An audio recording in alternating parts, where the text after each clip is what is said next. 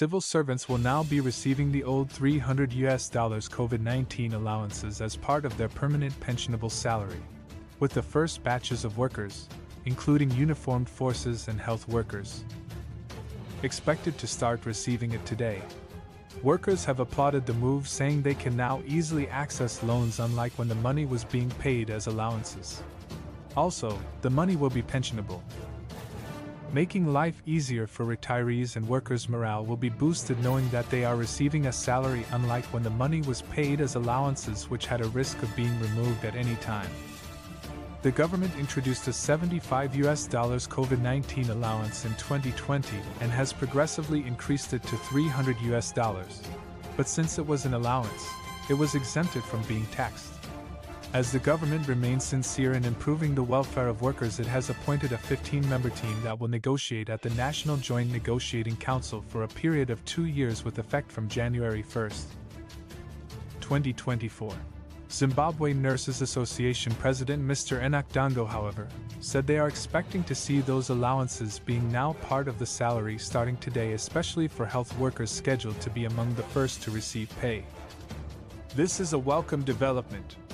We are happy with this move which has been taken by the government, as it will make sure there is sustainability and boost the morale as well as confidence of the workers. Allowances can be removed anytime, but a salary cannot be removed willy-nilly, so it means that there is that trust, hope and confidence that move is going to bring to the workers, eventually motivating them, he said. Mr. Dongo said allowances were not part of pensionable income, hence when this money is moved to be part of the salary it becomes pensionable. It means those workers who are being retired from service after serving a long time were getting peanuts when their pensions were being calculated, especially using the local currency. Now that the calculation will be done using the Forex component, it means they are going to get something meaningful that they can take home. It is an advantage. Mr. Dongo said this was a welcome move which really showed that the government has its people at heart. They want to see people having a better living even when they leave public service to go and retire after serving for so long. He said, the greater ease in obtaining loans from banks was an advantage. The civil servants can now be able to borrow from the banks and Forex, and can do some projects, which is better than before when it was allowances. It was so difficult for somebody to go and borrow Forex, he said. Mr. Dongo, however, pleaded that the government should avoid heavily taxing salaries because it will disadvantage the civil servants. The new and far wider tax bands, including the zero-rate band, mean that most state employees will pay only very modest amounts in tax. If it is going to tax, it means it is going to reduce the amount, which will not be good for the workers.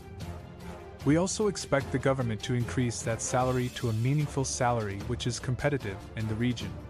We expect the salary to move gradually towards the $540 which was being given before October 1st, 2018, he said. Zimbabwe Confederation of Public Sector Trade Unions ZCPSTU President Mrs. Cecilia Alexander said the workers remain hopeful for a continued better working relationship.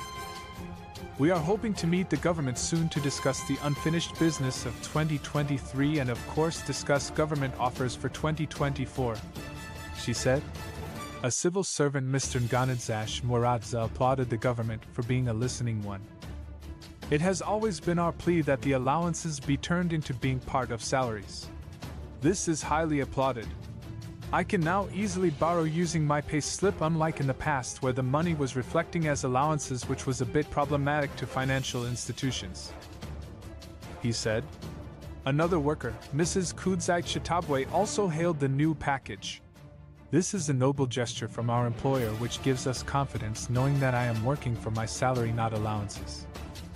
After retiring, I am also certain that I will get my pension, she said.